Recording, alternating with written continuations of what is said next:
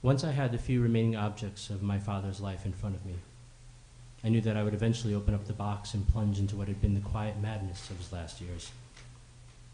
Knowing that, I held off for as long as possible.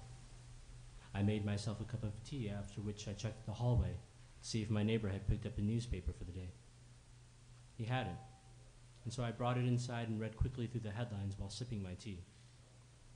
I had never done it before and had no reason for doing so now, but I checked as well the daily index of stocks, bonds, and commodities on the back pages of the business section. I said out loud to no one, since I was alone, "Look at that. Gold has gone up again." I tried again a few seconds later with the stock listed as WSK, which I posted yesterday, a rather significant, and I'm sure to many people, disappointing loss. For a few more seconds, I became one of them. "Come on, WSK," I said. "You're killing me here." And while I still couldn't see myself as one of those severely tailored men in suits who marched around Manhattan, I did begin to think that perhaps the difference between us weren't so great after all. We all had fathers, and some of us even had dead fathers. And speaking of dead fathers, here was what was left of mine, sitting just a few feet away in a cardboard box, the only true and proper resting place for a man like that. That was the only way I could think of approaching my father's belongings, through indirect, oblique angles, as if I had just stumbled upon them at a party. Long-lost friends I hadn't thought of in years and whose names I was struggling to remember. I had to walk around them, ignore them, and pretend as if they were all just part of another normal working day for someone like myself, a stockbroker or an analyst in training. I didn't expect to find any letters or a journal that my father had kept. He was hardly the type for sentimental preservation, and was never one to state his thoughts directly. What I did find, however, could be considered a record of events, or a loose journal of thoughts. My father, as it turned out, was a drawer. Not a particularly talented one, but a drawer nonetheless. Of the hundreds of pieces of loose paper floating around the bottom of the box, almost all contained sketches of boats of various shapes and sizes that he had made. There were sailboats, tugboats, and freight ships, speedboats, and a few ocean liners that appeared to be sketched from a catalog. There were boats hovering alone in the middle of a blank white page, and others that were drawn out at sea, complete with waves and a stretch of land in the corner.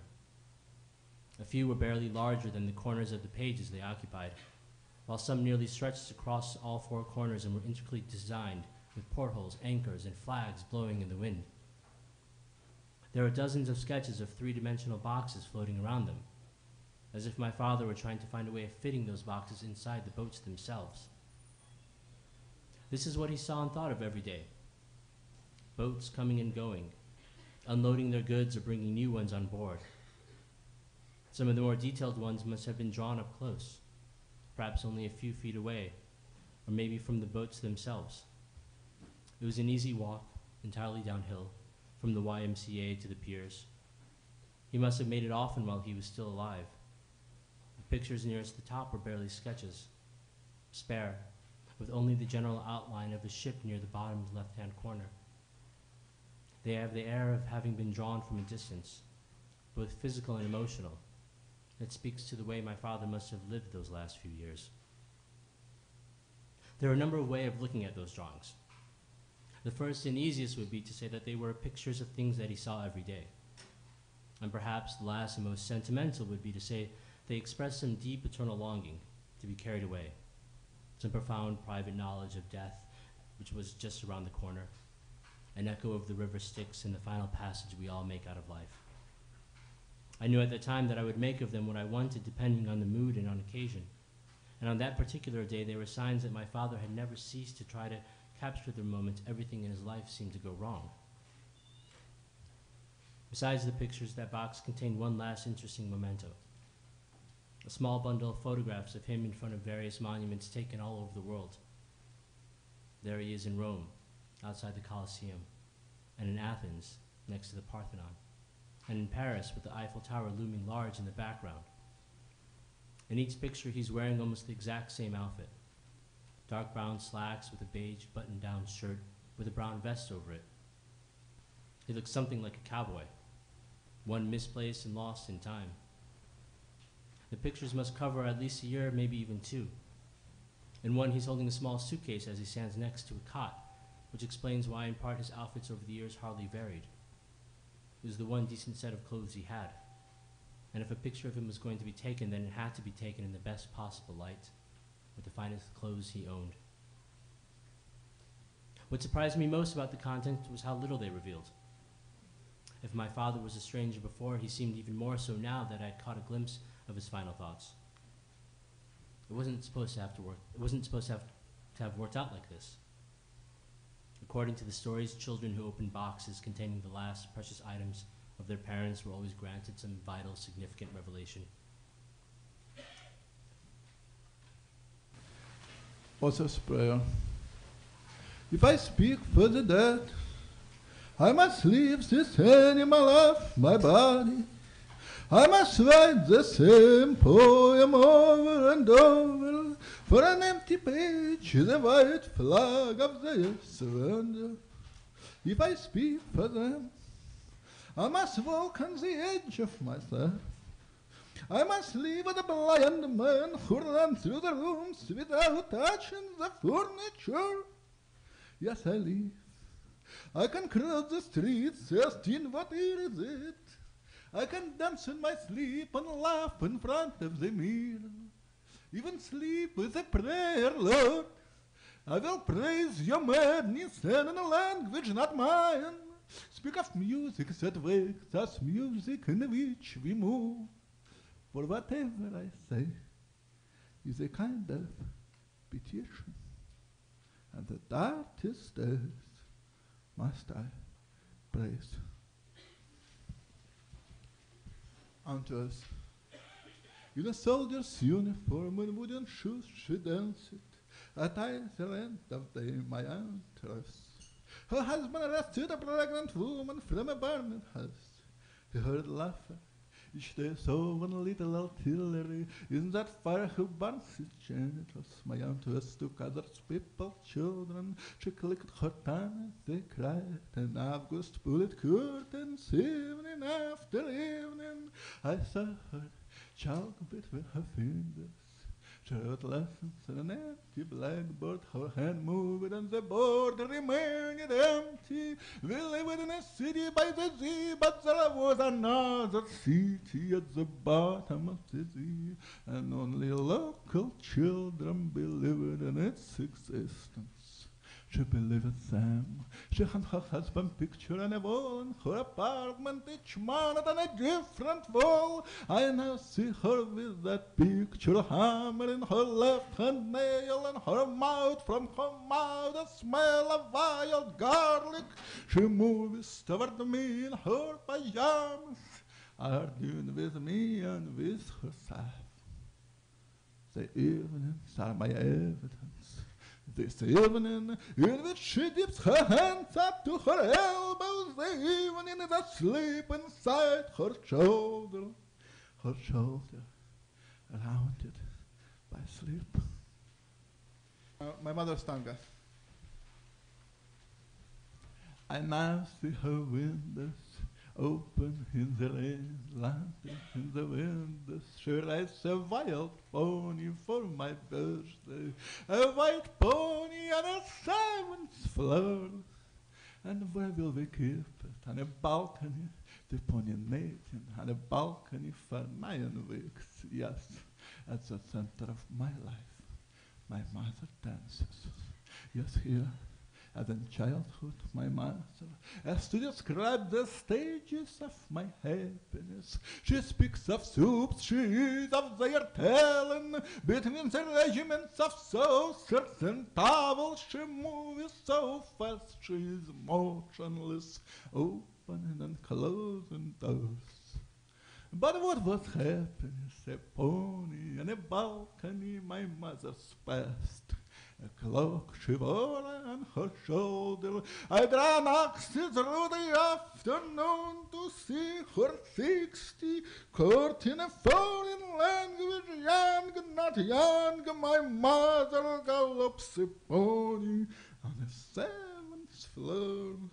She becomes a stranger and asks herself, opens shots for the soap.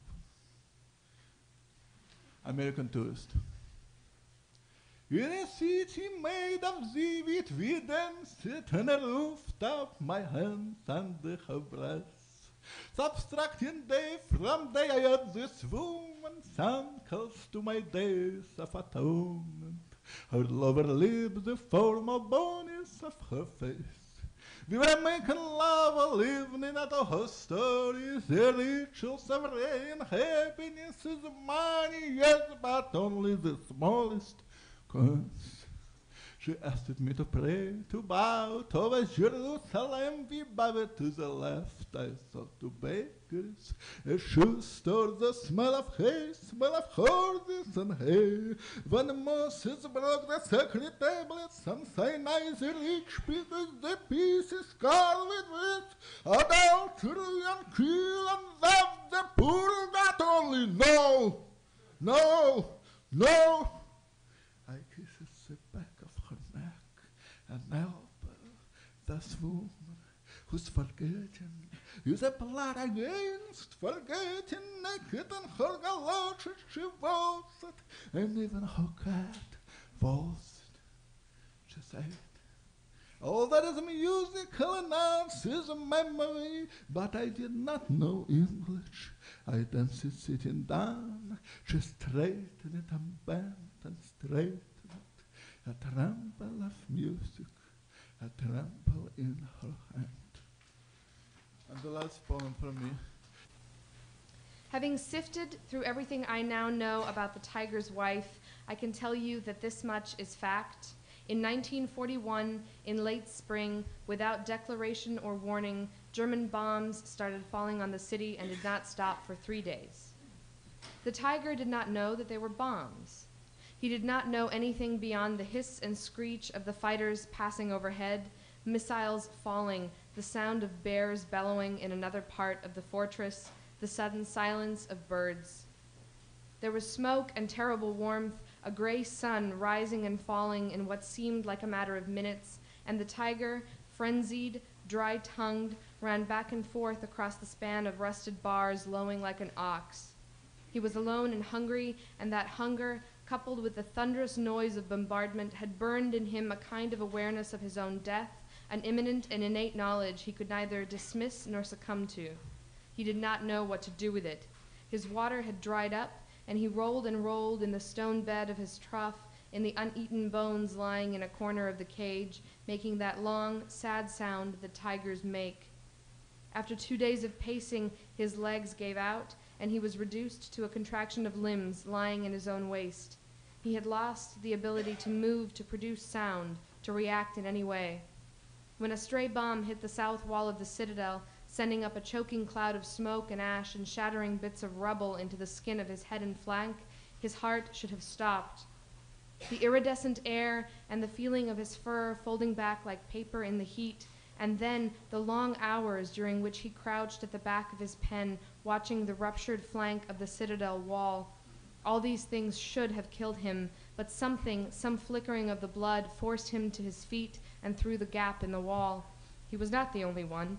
Years later, they would write about wolves running down the street, a polar bear standing in the river. They would write about how flights of parrots were seen for weeks above the city, how a prominent engineer and his family lived an entire month off a zebra carcass. The tiger's route through the city that night took him north to the waterfront behind the citadel, where the remains of the merchant's port and Jewish quarter spread in flattened piles of brick down the bank and into the waters of the Danube. The river was lit by fires, and those who had gone into it were washing back against the bank where the tiger stood. He considered the possibility of swimming across, and under optimal circumstances he might have attempted it, but the smell rising off the bodies turned the tiger around, sent him back past the Citadel Hill and into the ruined city. People must have seen him, but in the wake of bombardment he was anything but a tiger to them, a joke, an insanity, a religious hallucination. He drifted, enormous and silent, down the alleys of Old Town, past the smashed-in doors of coffee houses and bakeries, past motor cars flung through shop windows. He went down the tramway, up and over fallen trolleys in his path, beneath lines of electric cable that ran through the city and now hung broken and black as jungle creeper. Some hours before sunrise, the tiger found himself in the abandoned market at Kalinia, 2 blocks up from where my grandfather and my grandma would buy their first apartment 15 years later. Here, the scent of death that clung to the wind drifting in from the north separated from the pools of rich stench that ran between the cobbles of the market square. He walked with his head down, savoring the spectrum of unrecognizable aromas, splattered tomatoes and spinach that stuck to the grooves in the road, broken eggs, bits of fish, the clotted fat leavings on the sides of the butcher's stands, the thick smell smeared around the cheese counter. His thirst insane, the tiger lapped up pools from the leaky fountain where the flower women filled their buckets and then put his nose into the face of a sleeping child who had been left wrapped in blankets under the pancake stand. Finally, up through the sleepless neighborhoods of the lower city, with the sound of the second river in his ears, the tiger began to climb the trail into the king's forest. I like to think that he went along our old carriage trail. I like to imagine his big cat paw prints in the gravel, his exhausted, square-shouldered walk along my childhood paths years before I was even born. But in reality, the way through the undergrowth was faster, the moss easier on paws he had shredded on city rubble. The cooling feel of the trees bending down to him as he pushed up the hill until at last he reached the top, the burning city far behind him. During Lum's years as a soldier, Mai was the only child who asked outright about his killing others in the war. It was a question she directed at him with the quiet vigilance of a priest, coming out the first time as, "Have you ever killed anyone in the war, Father?" Progressing to, "How many people have you killed, Father?" Culminating in, "How did you kill them, Father?" And in some form or the other, the brief inquiry usually ended in the same way. "Silly child, we're forced to kill in war. And what does a young girl want with knowing how I killed people? You won't tell me? None of you children need to know, not from me or anyone." He expected this response to silence her from further questions, but suspected too that her interest would return on his next visit. She was a curious girl, though it seemed her curiosity was not born of some need for understanding, but was simply impulsive, as spontaneous as a nervous tic or a ludicrous dream.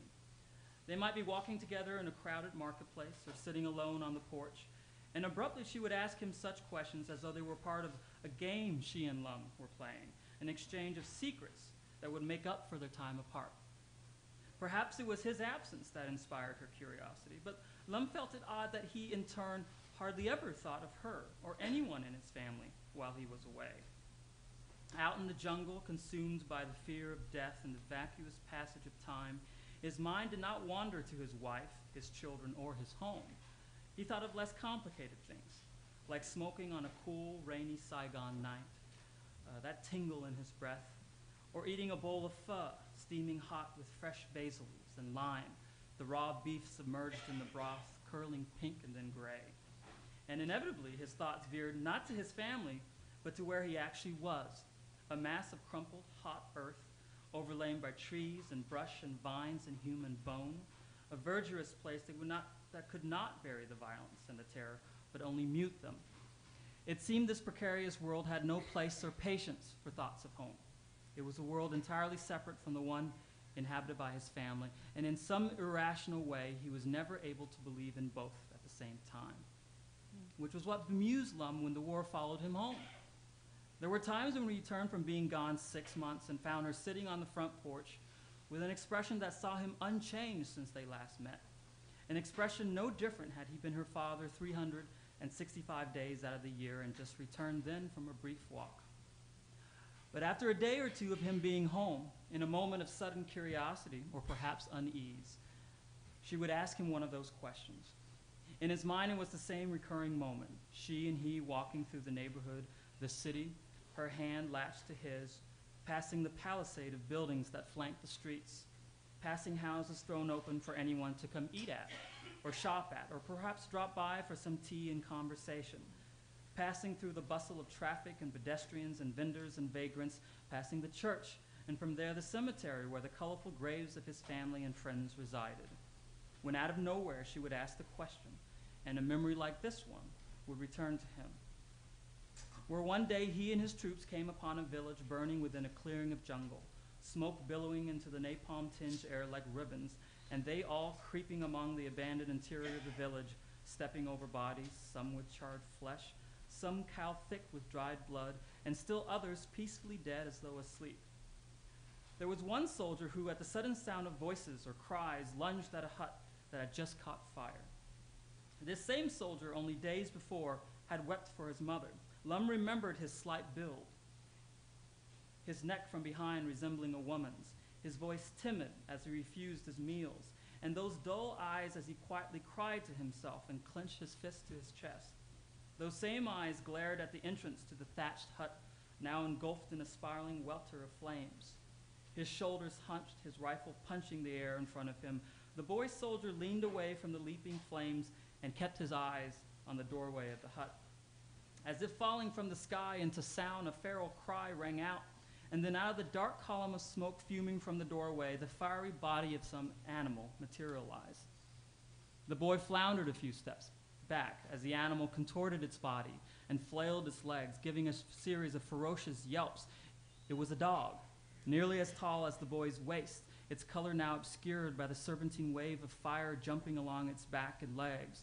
The boy appeared momentarily awestruck by the sight, not so much scared as delighted, but the dog suddenly leaped awkwardly at him, and he kicked it in the head, staggering it back into the doorway as it still writhed maniacally and barked out the squeals of a pig. The boy kicked it again, even harder this time, as if also to put out the flames scorching its flesh, but it only set the dog reeling back into the hut. Instantly the dog reappeared, and again the boy kicked it in the chest, and it reared like a horse and fell back into the smoke. Each time the dog stumbled out of the hut, the boy would kick it back with much more force, covering his mouth to keep from choking on the smoke, bowing his head to avoid the flames. It yelped each time he kicked at its ribs or its head, loudly at first, and gradually each time he kicked at its, and gradually weaker, until eventually it made no sound at all, tiring with each charge from the doorway before finally disappearing one last time into the black innards of the hut with a long, ululating bellow. The boy backed away from the hut as one wall caved in and sent a rush of black smoke and tangled fire towards the sky, stuttering sparks of ignited thatch into the air. Lum had been watching with equanimity, unsure if the pain lodged in his chest was caused by hunger, the pungent heat, or what he had just seen. He felt an urge to say something to the boy, console him, slap him. But before he could step forward, he saw the boy walk up again to the failing hut. And for reasons perhaps elusive even to himself, the boy began firing his rifle directly into the hut, firing into the smoke and flames of the falling doorway until he was empty, and no one, not even Lum, could look at him. No, Lum would always say to her, his daughter, as his memory faded, I will not tell you how men kill and die in the war. This morning I woke up and was 15 years old. Each year is like putting a new coat over all the old ones. Sometimes I reach into the pockets of my childhood and pull things out. When Michel gets home from his shop, he said we're going out to celebrate, maybe to a movie or the McDonald's on Boulevard Voltaire. Michel is not my real father. He grew up in Paris and did a spell in prison. I think he was used to being alone, but we've lived together so long now I'm not sure he could survive without me. We live in Paris, and I think I was born here, but I may never know for sure. Everyone thinks I'm Chinese, and I look Chinese, but Michel says I'm more French than bread. It's the afternoon of my birthday, but still the morning of my life. I'm walking on the Pont des Arts. It's a small wooden bridge, and Americans sit in colorful knots drinking wine. Even though I'm only 15 and haven't had a girlfriend yet, I can tell who is in love with who when I look at people. A woman in a wheelchair is being pushed across the bridge by her husband. They're in love. Only the back wheels move across each plank. He tilts the chair toward him as though his body is drinking from hers. I wish he could see her face. She clings to a small cloud of tissue. They look Eastern European.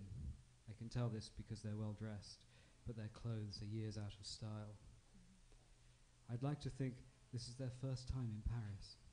I can imagine him later on, straining to lift her from the chair in their grey hotel room, with its withering curtains swollen by wind. I can picture her in his arms. He'll set her in the bed as though it were a slow river. A filthy homeless man is squatting with the American tourists and telling jokes in broken English. He's not looking at the girl's shaved legs, but at the unfinished bottle of wine and sullen wedge of cheese. The Americans seem good-natured and pretend to laugh. I suppose the key to a good life is to gently overlook the truth and hope that at any moment we can all be reborn. The Pont des Arts is wooden, and if you look through the slats, you can see boats passing beneath. Sometimes small bolts of lightning shoot from the boats as tourists take pictures of one another, and sometimes they just aim the cameras at nothing in particular and shoot.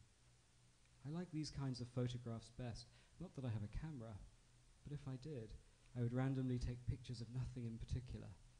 How else could you record life as it happens? Michel works in a shop on the Place Pigalle. Outside the shop is a flashing arrow with the word sexy in red neon. Michel has had the shop since I can remember. I'm forbidden to visit him there. Though sometimes when I watch him at his desk from the street corner, I see him reading a poet called Giorgio Caproni, who is dead, but Michel says that his words are like little birds that follow him around and sing in his ear. If you saw Michel, you might cross the street, because he has a deep scar that runs from his mouth all the way across his cheek. He told me he got it wrestling crocodiles in Mississippi, but I'm 15 now and just humor him.